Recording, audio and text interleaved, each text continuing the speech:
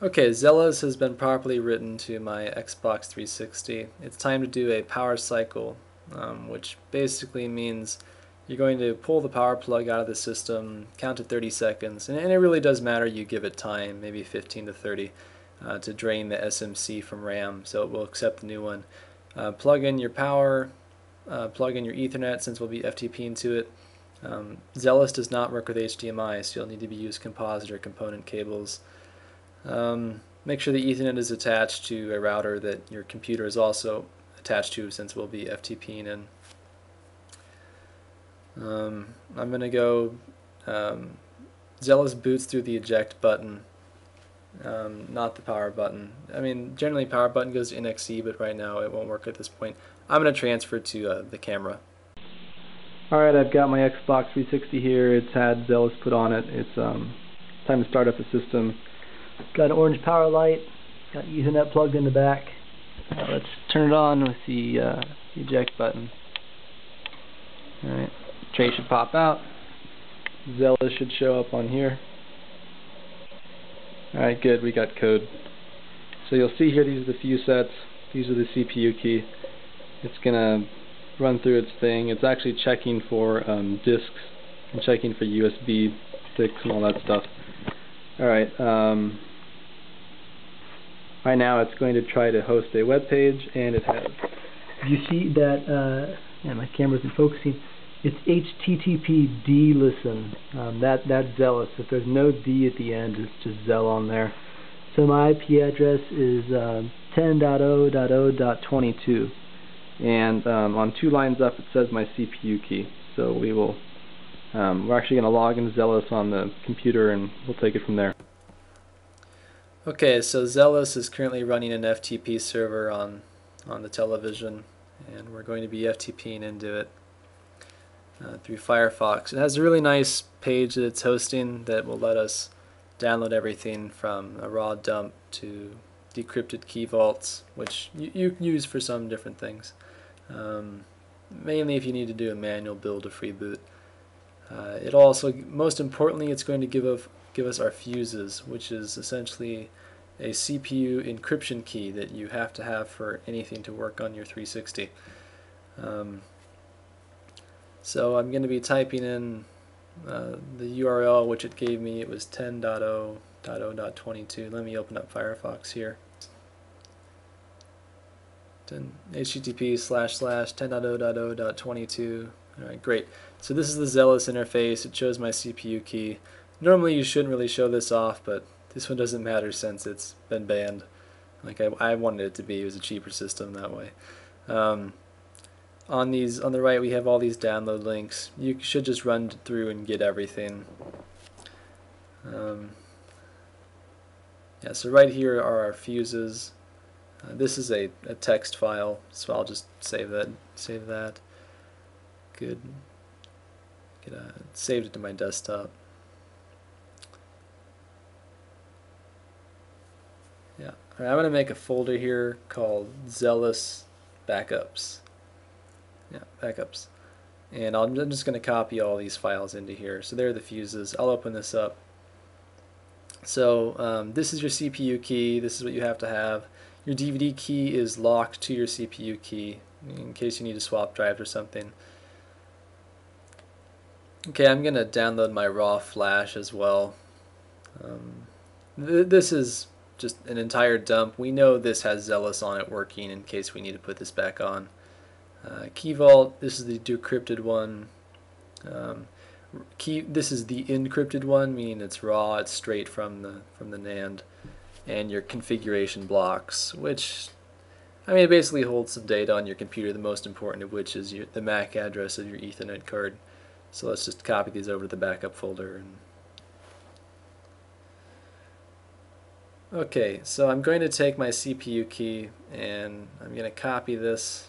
I'm going to hit Control-C, and it's time to open up freeBOOT Toolbox Maker, which is the tool that we will be using to build our freeBOOT.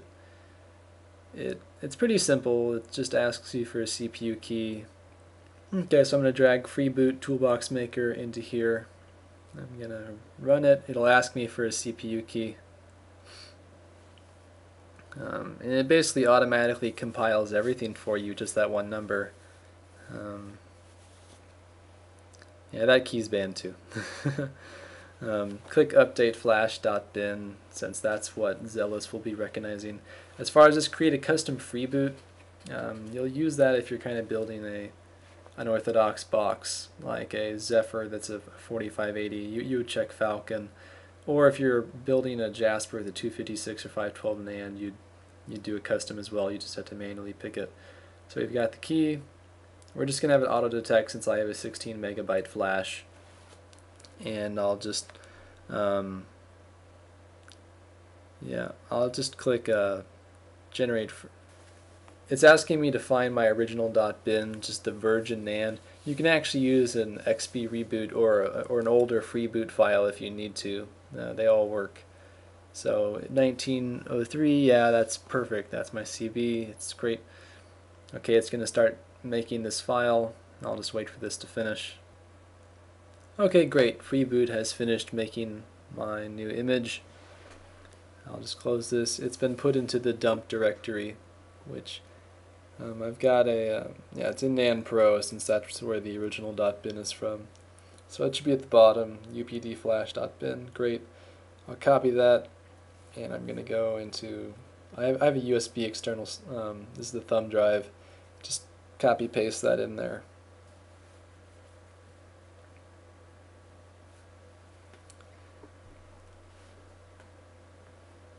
Okay, great. Well, it's time to go to Xellous and flash this thing. Awesome. Okay, it's time to flash on freeboot. Xellous is running. We're done with the web page. I'm going to flick it off right now. I've got a USB stick that has updflash.bin in the root directory of it. It's in there. So now I simply turn it on again, and this time Xellous will automatically find the file and overwrite the flash itself. The reason we're doing it with this USB thumbstick method is it is very, very fast. If your LPT takes 20 minutes or an hour, well, now it's going to take 2 minutes. So it says it found the update. Press power now. It gives you a 15-second timer to wait out. And then it's going to start uploading the image into RAM, which it's doing right now. Generally this takes about anywhere from about 45 seconds or so.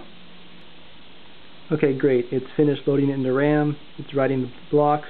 You may notice that number is moving very quickly, which is great news for us. It saves us so much time.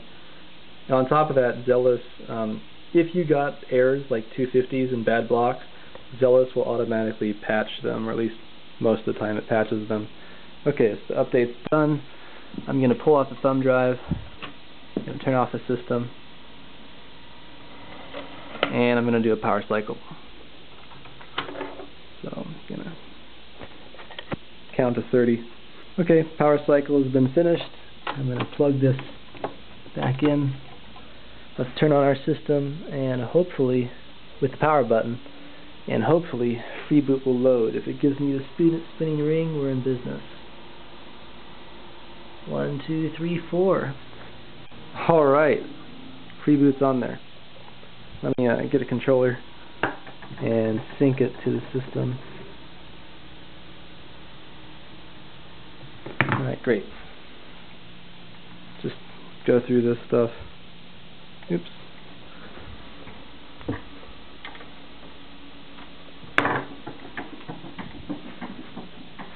Okay, just squeeze through that.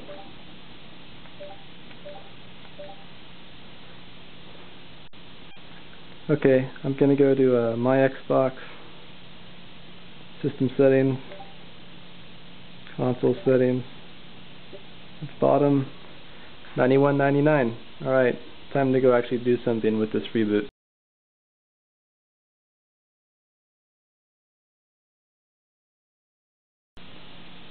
At this point, we're going to try to get XeXMenu saved to the attached hard drive on the 360. I've just taken a blank one that I formatted and put it right on the side here.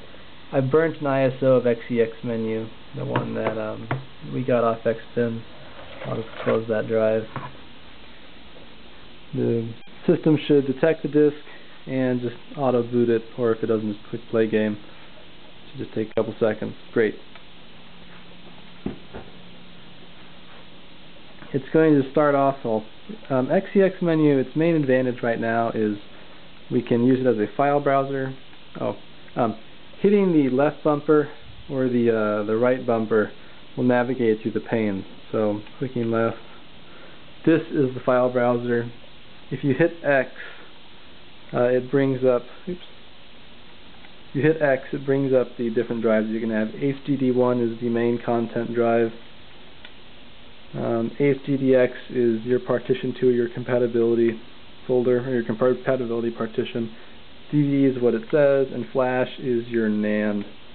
So don't mess with the Flash for now, unless you know what you're doing. So for HDD1 content, actually we want to go to DVD because that's what we're currently booting off of. You'll see that there's a folder that says code 999.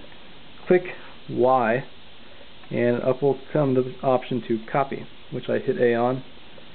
Now I'm going to change my directory to HDD1, and there is a, we're going to go to content,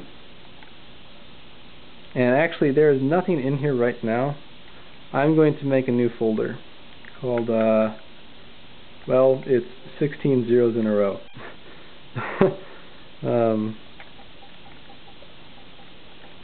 Just a sec. 0, 0, 0, well, let's see, 1, 2, 3, 4, 5, 6, 7, 8, 9, 10, 11, 12, 13, 14, 15, 16. Okay, great. This is the general folder. Let me make sure that's 14. 1, 2, 3, 4. Yeah, it's 16. Okay, great. That's the general folder. You'll see the ones that have E in them. Those are your actual profiles. So we'll just go in here. No, the thing is, this is a brand new hard drive. So there's, if you play a game and it downloads anything to the system, it'll automatically make this 0 folder for you. However, this drive is brand new. So open that, hit Y, and paste it in there. And it's going to run up its little file copier, and it'll run through its thing. It's kind of slow, but it's because it's DVD. This way, whenever we want to run XeXMenu, we won't have to keep putting in a disk. We can just load it straight from game library once it's copied on here. So it's almost done. Alright, that's solid. So I'm going to hit the Xbox Guide button and click Xbox Dashboard to go back, so it'll refresh everything. And in game library, you should now have XeXMenu. Awesome. This is loading without the disk. I'm just going to take it out. So let's get that up. Play game. And it should have an IP address on here somewhere. There we go, 10.0.0.22. So XeXMenu is setting up an FTP server that we're going to access next.